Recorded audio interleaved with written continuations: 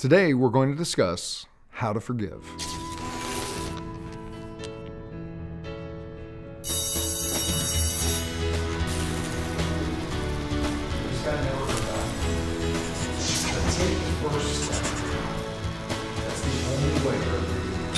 I think before we talk about how to forgive, we should probably talk about why forgiveness is important.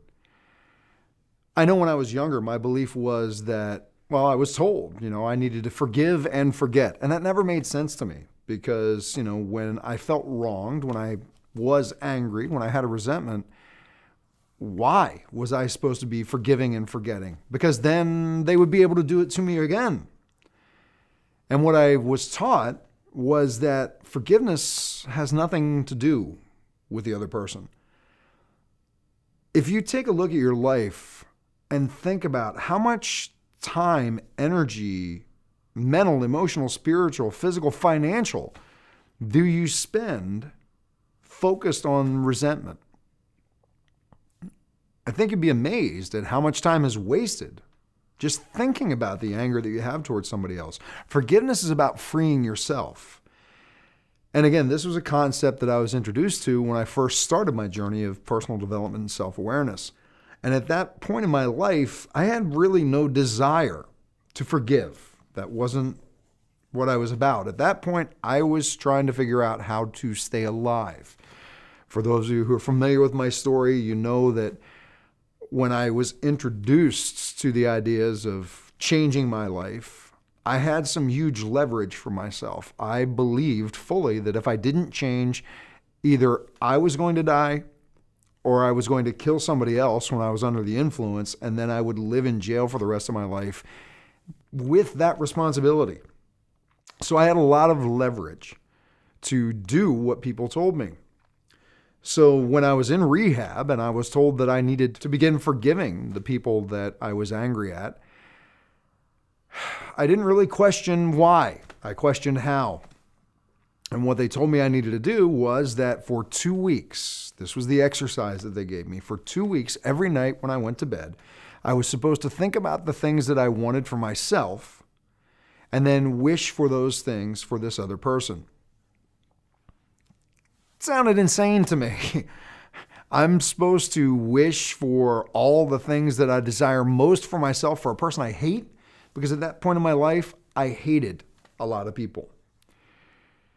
But I did it because, again, I can't describe the mental state that I was in other than to say I was willing to do whatever it took, whatever somebody told me, if it meant that it was going to help me stay sober for another day. So I did it.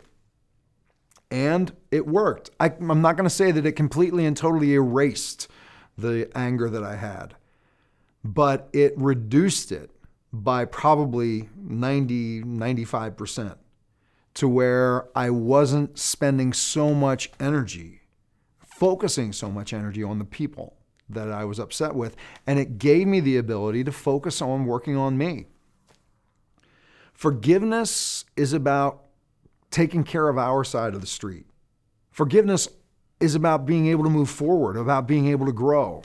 Because what I also learned as I progressed in my own spiritual journey, my self-awareness journey, was that everything, my belief is, everything happens for a reason, and it's there to give us opportunities for growth. It's there to give us lessons. It's there to give us experiences that we would not have had without that experience happening. As an example, my father left my mother standing at the altar. He didn't show up for the wedding. He was not a part of my life for my whole childhood. The first time that I remember interacting with my father face to face was when I was 21 years old.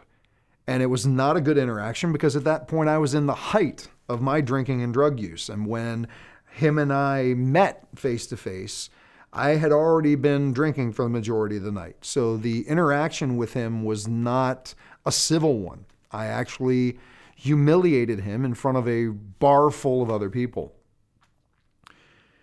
Later on, as I got to the point of being sober, and I do have to say this at this point, about everything happening for a reason, the night that he and I interacted together, I believe one of the reasons for it was that it gave me a glimpse of who I was turning into. All the bad things that I had heard about him, I saw in myself that night. And I believe that it was a catalyst for me getting sober 3 years later. 14 years after that interaction I had with him in the bar, I had grown to the point in my own self-development that I decided it was time for me to reach out and apologize to him for the way that I had treated him that night. Because in my own growth, I recognized that I had hurt just as many people as he did, just as badly, and possibly worse. And that I needed to apologize to him because I now had compassion for where he was in his journey. I do have to say that I reached out to him when I was 35 years old, and that the phone call that we had was not the Oprah type of reconnection that happens. And I want to warn you that sometimes when you are approaching someone to forgive them or to apologize, you have to remember that this is about cleaning up yourself, not how they're going to react. Because the situation was not, again, one of those hallmark moments. Phone conversation lasted about 5 minutes. And when we got off the phone, I actually came to a place of peace that he and we were never going to have a relationship. And as I sat back and reviewed the conversation and reviewed his role in my life, I looked at it from a I looked at it from a totally different perspective. By this point, I had been studying more spiritual approaches to life. And I looked at it from the role of how did he positively impact me? Even though for years I had anger towards him for the fact that he was not a father for me and I had to grow up without a father and I had to go through all these things, I looked at it and realized that by his not being a part of my life, it helped me to become the person I was very proud to be. By his not being there for me as a child, it made me totally committed to being there in my daughter's life, even when I knew that her mother and I were not going to be together. And it made it so much easier to release the anger and forgive the things that I used to hold against him. So very quickly, 2 exercises on how to forgive. The first one is, again, it may not make any sense, and if you do it, you're going to experience a shift in the emotion you feel towards the person. For 2 weeks, every night when you go to bed, think about what it is that you want in your own life: a loving relationship, financial prosperity, peace, good health, any of the things that you want for yourself. And when you think about that, wish those same things for the other person.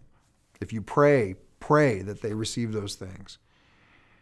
The second is a little bit more of an esoteric exercise. And the idea is to look back at your life, at any of the experiences that you had. And I know that sometimes these are very traumatic experiences. Detach yourself, look at it, and ask yourself what positive opportunity was created because of that experience. And rather than holding on to the anger for what you felt was done to you, thank the person for the opportunity that opened up. Again, I know that's not easy for a lot of people. We actually have an article about that on the website that will give you more details. Maybe you can share some things with me that you use for forgiveness.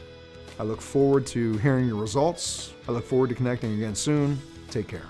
For a transcription of the video you just watched, more videos, and related articles, visit yourdailylifecoach.com. To comment on this video, select Discussion Forums on any page of our website.